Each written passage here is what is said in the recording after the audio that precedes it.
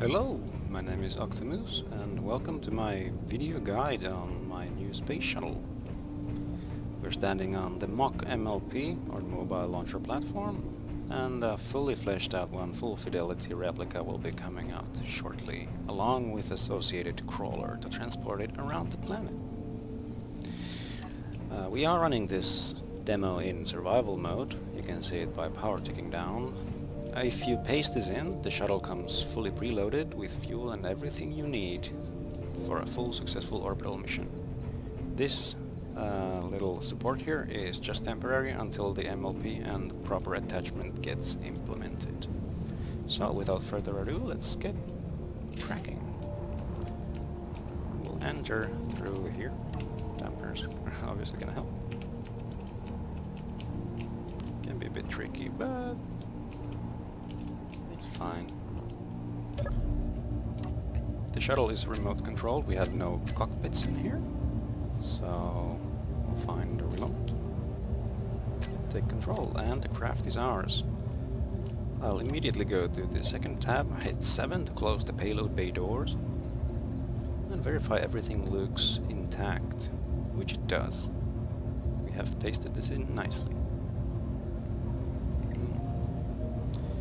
With the bay door closed, we don't need this tab anymore, so we'll switch to number 1. Turn off dampener so we don't burn on the platform now. Turn on the main engines and start increasing our thrust until we have liftoff. Here we go, liftoff of the Space Shuttle Discovery on its mission to bring Hubble to its place in the orbit. I'm making this guide because I got some feedback on the TLDR nature of my descriptions, which I admit is pretty long for how simple this actually is. And also it gives me an opportunity to speak and ramble on more about the shuttle and the replica here. I'll be doing a mock mission, not a realistic one, so don't expect roll or pitch maneuvers here. We're just going straight up and straight down and managing our fuel in doing so. And we do the fuel management by observing our speed. We'll want to maintain it at maximum with as little thrust as possible. So every time we cap out on speed, we reduce thrust. We can do this by pressing 3. We can see speed is starting to drop now. So we'll just keep it here. If it starts dropping too much, like I don't like this, I just want to get up as fast as I can, so I'll just give it a little bit more oomph. That should get us nicely up.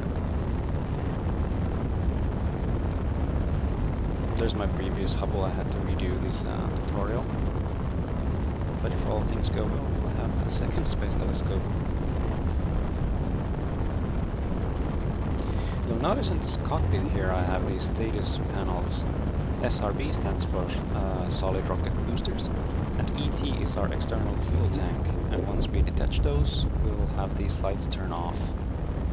On the right side we have controls related to descent and payload management.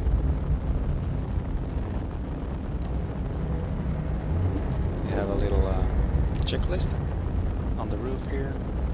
SRB separation at 0.5 G and it's on button 8. And external fuel tank separation at 0.1 Gs, button 9.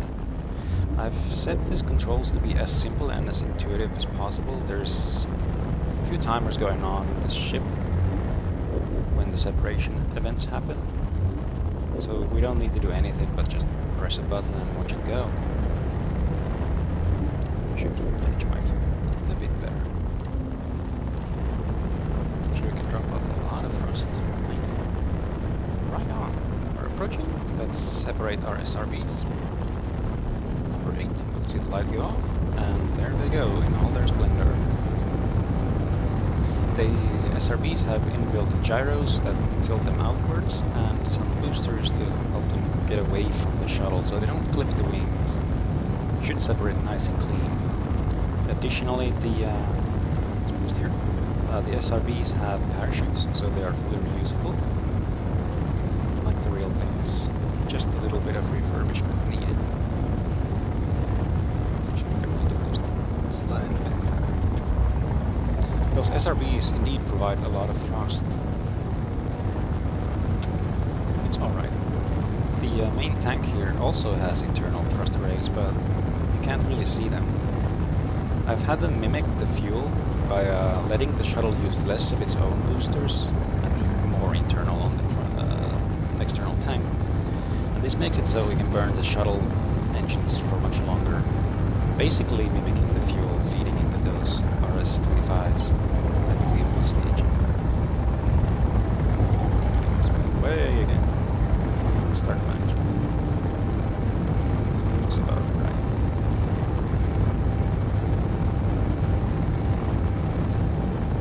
It's a long way to go, but the view is nice. We are in space, basically.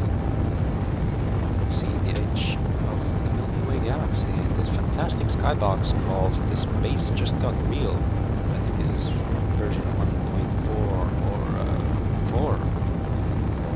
I'll have it linked on the description once this file goes live. Plenty of way to go, but it's space, and our view is fantastic. Like I said, we are high above the Earth like planets. We can definitely see the curve. It is not a space pancake. Take that, flat engineers.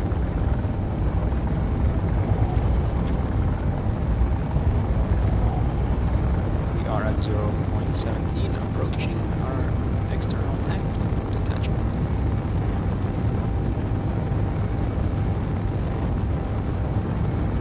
So you can see we don't need much of thrust anymore. We are just happily scooting on. Very little thrust.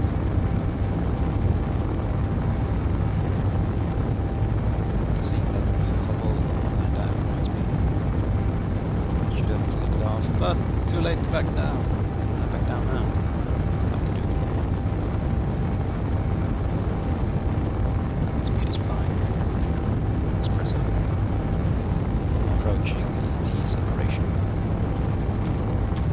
0.02. It's not that accurate, but I like to be precise. At 0.1 it still falls down to the Earth. It just takes a longer time to do so.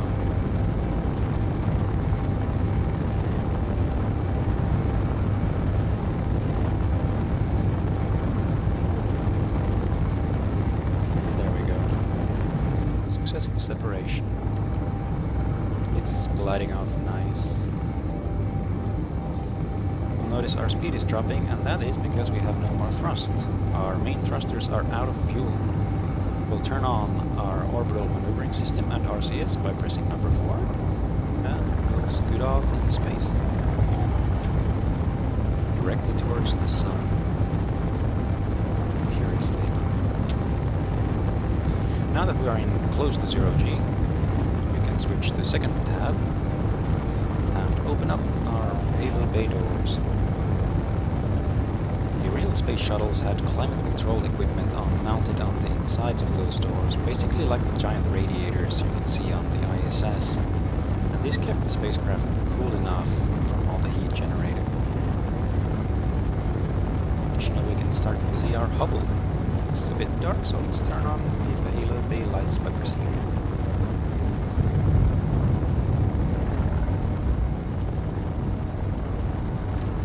We are at 0.7 Gs, and at this point I like to start boosting up to 0.6, so we're at full speed. There we go. And because our dampeners are off, we can perform a maneuver where we point our tail towards our velocity vector and our nose towards our retrograde. So now we're traveling ass first, so to say. And as soon as we hit 0.0 Gs, we should see the ADI, or attitude displaying indicator, or WIP's artificial horizon, as the script is showing here, turn into XYZ type of indicator, because we will no longer have horizon in space. Just letting it glide. We're saving fuel. We have 46% remaining. That's pretty good. Plenty of room.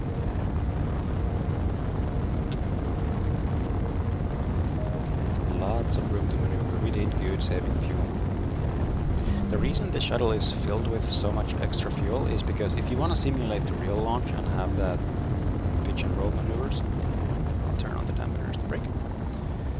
You should do that. It's equipped to have enough to travel in something like 30-ish degrees off zenith, or more even if you push the limits.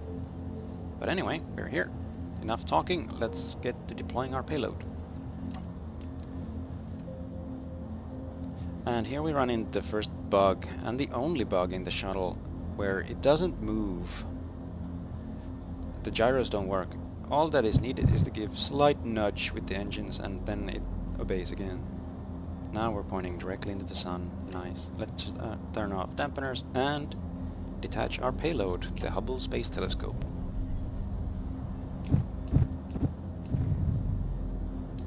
Slight downwards motion and it floats right off the bay, nice and serene. But you'll notice it isn't fully finished, it's not quite the Hubble you know. We'll come to a stop here and get off our seat, go down and pick up all this that is needed, not the ice, not the uranium, but these components. We'll float off here close to the Hubble, and on the aft of the Hubble there's this projector toggle, and you should just run your well